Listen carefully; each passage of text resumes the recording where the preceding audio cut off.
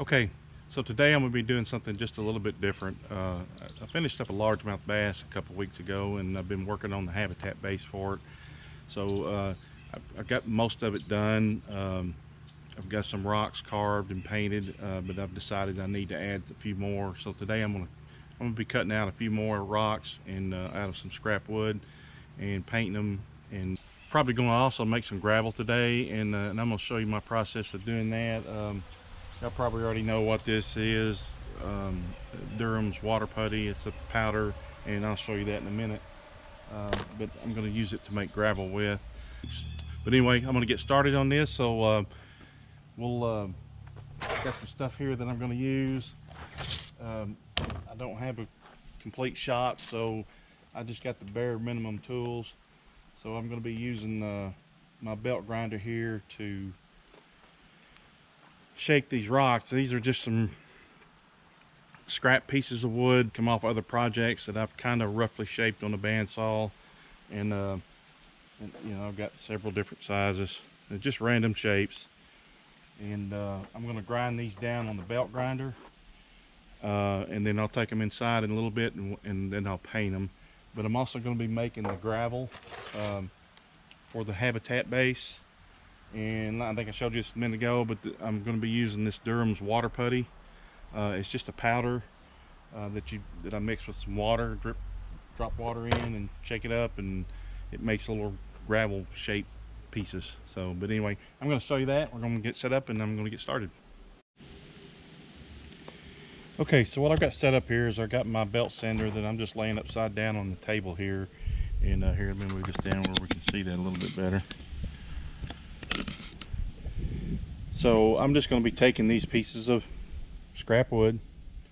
This is scrap Tupelo that I'm going to use, and I've kind of just cut a rough shape out, and then I'll grind them down into a roughly rock shape, and then I'll take them inside and paint them. And then before that, we'll make some gravel too. So I'm going to start this up here.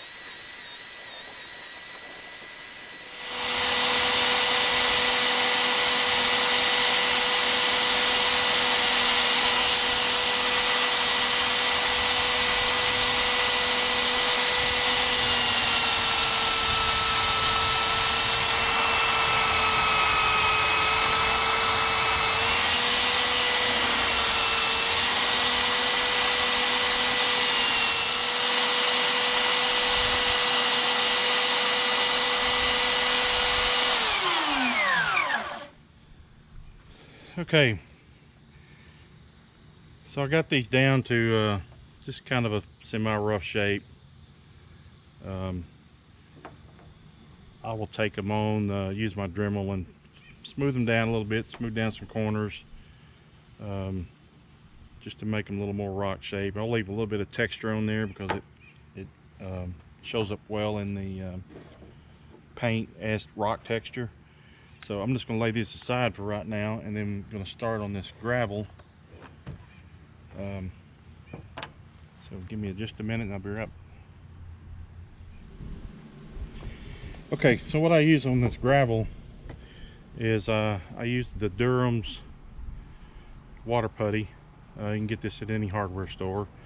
Woodworkers use it for filling nail holes and cracks and that sort of thing in wood.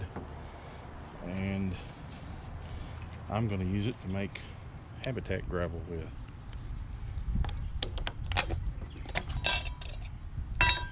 And what I do is I get me a gallon size Ziploc bag, and then I'll have me a straw handy, and then I got a little water dropper, just a little syringe thing that I can drop some water in it on.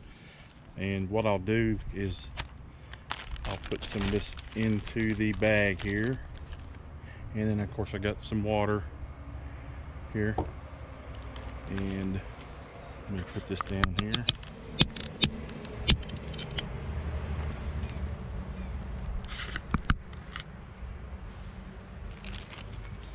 So what I'll do is I'll take some of this, try to flatten out the bottom of the bag, and then I dump some in there.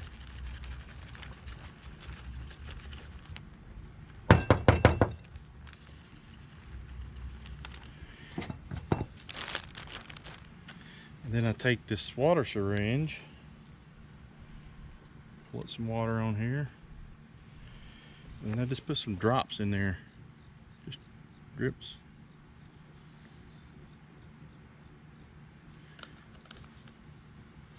And I do that and let it set and soak up a little bit. And then in a few seconds, I'm gonna give that time to soak up a minute, and then I'll close the bag up and air it up and shake it up, and those will form little rocks. So let me do that here. So I'm gonna zip this bag closed almost all the way.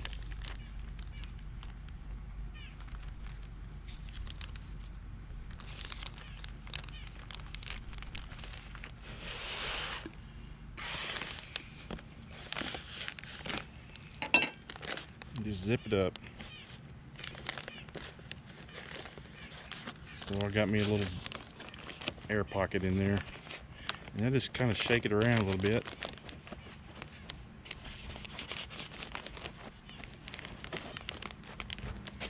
And what that does is that forms on them little drops of water, makes little balls.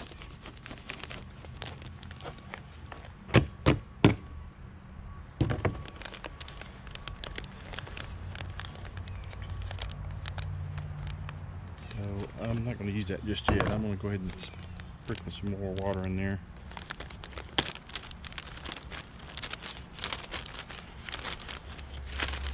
And then to make more irregular shapes, I just dip my fingers in, spritz it in there, and this will make smaller drips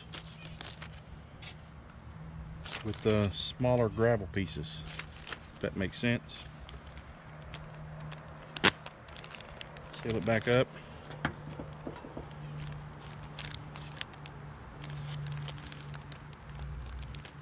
Dragonfly.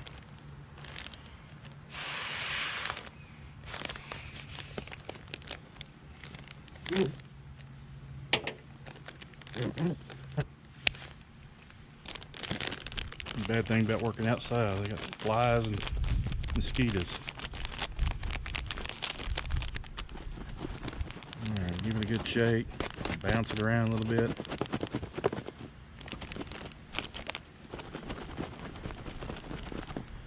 Okay, now I'll take this tub here,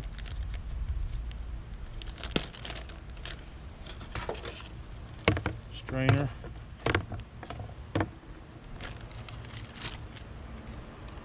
dump all that in there.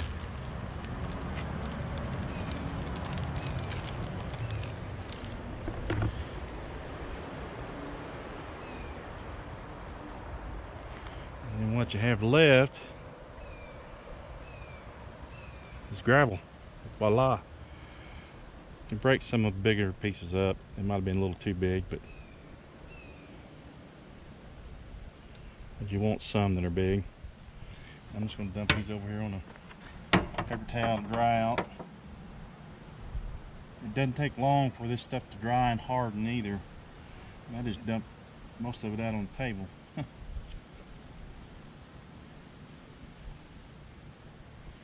So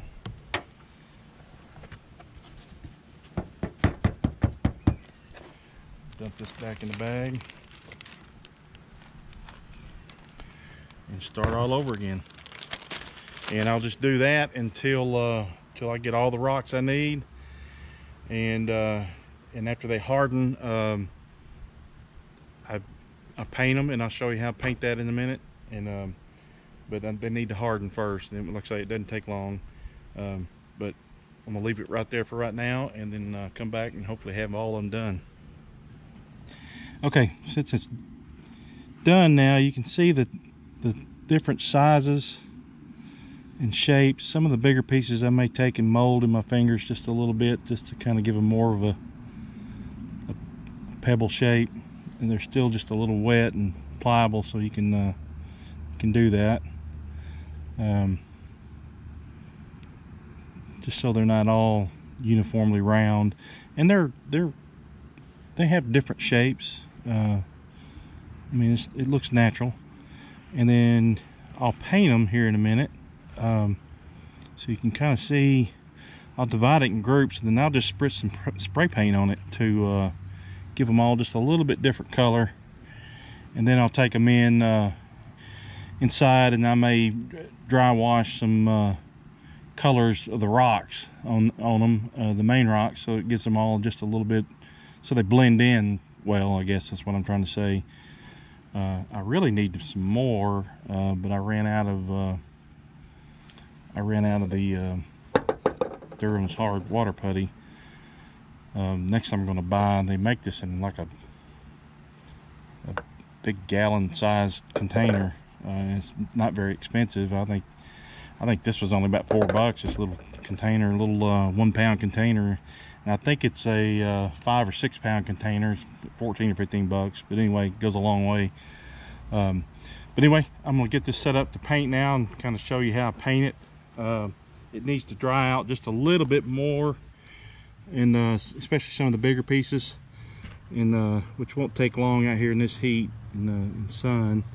I'll just scatter them out a little bit here, and then in a few minutes we'll get it painted, and then take it inside and start on putting it in on the base. Okay, so these are dry enough, I think, that I can start adding a little bit of paint to them. And what I'm gonna do is I'm just gonna lightly spread it out a little bit more here.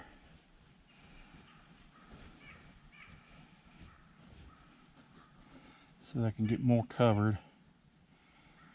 And I'm just gonna lightly spray each pile with a little bit different color. And I've got some dark brown and some brown and a little bit of gray. And it's not gonna cover it all, and after it dries, I'll roll them around and kind of spray the other side.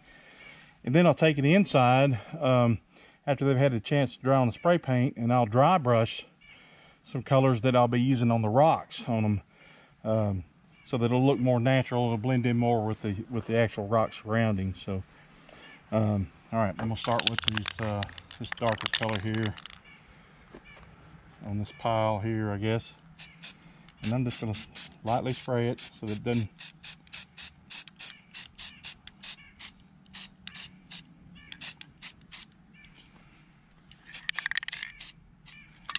And then I'll take some of this gray or this brown, and I'll spray this pile with it.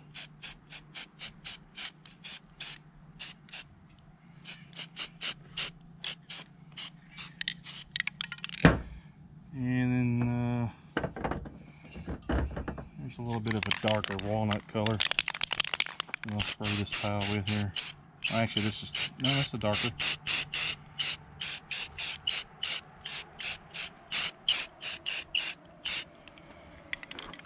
And then I let that dry for a few minutes, and then I roll them around and give them another spray to kind of give it all coats on all sides. And then not all of it will get covered, which that's okay, because that leaves a little bit of light in there.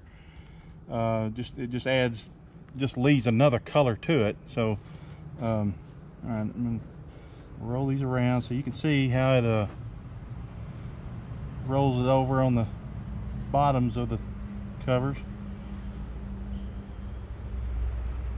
And I may do that a couple times to get all the pieces covered. And it doesn't take long for that spray paint to dry on there as light as I'm putting it on there, because it doesn't even get on my hands. Okay, now that I've got them turned over, I'll do another coat here. Same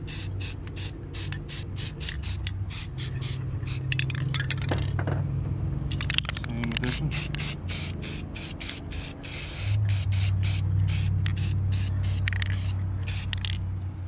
And then this bit of a brown color ahead here. Like I say, I want to leave some of that lighter color in there, so because it'll be covered even more when I get in and do the dry brushing on it. And I'll do a couple different colors of dry brushing just to match the rocks that are already on the base. Okay, I'm going to wrap this up here and move everything inside and start gluing everything down and painting the main rocks, which are, I went ahead and made a couple more while the stuff was drying. In the base I have now, I've got a lot of big ones, so I needed some smaller pebble top on there. So I'll take those in here in just a minute and start painting those up and getting them lined up on the base. All right, see you in a few. I'm ready to start in here painting these rocks. I'm going to show you a couple here that I've done already.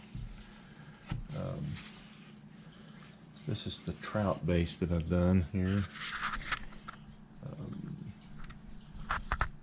the rainbow. And this is one that I've done. The rocks are all carved out of Tupelo, and you can see the gravel here that goes around in between the rocks. All gets glued down. There is a I got the little brass piece here the fish mounts on. I'm going to glue that down later, but so that's the trout.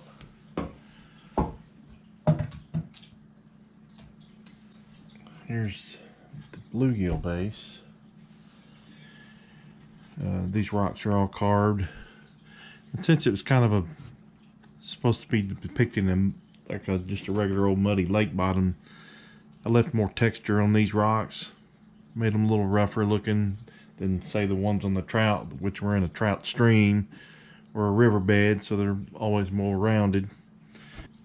The bottom is the water putty that's been painted to look like mud. The leaves are actually ones I picked up out of the yard. I tried to carve some, but I just couldn't get them to look like I wanted. So I just picked up some out of the yard and gave them several coats of Mod Podge. Once it dries, it's kind of like a plastic. It kind of encases them in a acrylic plastic, and painted them, and then they got clear coated as well, so they're on there for a while. But anyway, that's the brown or the bluegill. So the bass, I've got part of it going already. I don't know if I can get all this in here or not. This is a little bit wider. These aren't glued down yet, so I just kind of got them in place. The piece of wood is mounted and attached already, but these are the rocks that I'm going to go on, and the bass will mount on something similar to that. Say I can't get wide enough on there, but anyway, he's going to be on here like that. So that's what these rocks were for today. I'm going to put them on. Oh, and if you saw it on the trout base too, I put some moss around on them to make it look like algae. There's several of them here you can see, and what I use for that is just sawdust, real fine sawdust that I've dyed.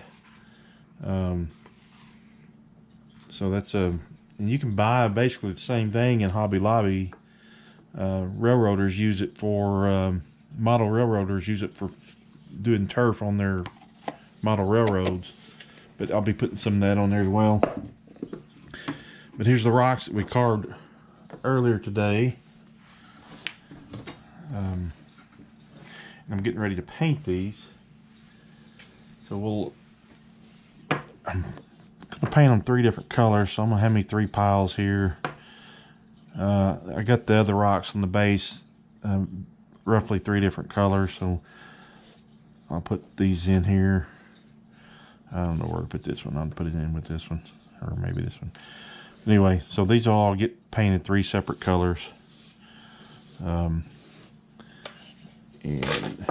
I just use an old styrofoam plate to mix my paint in with.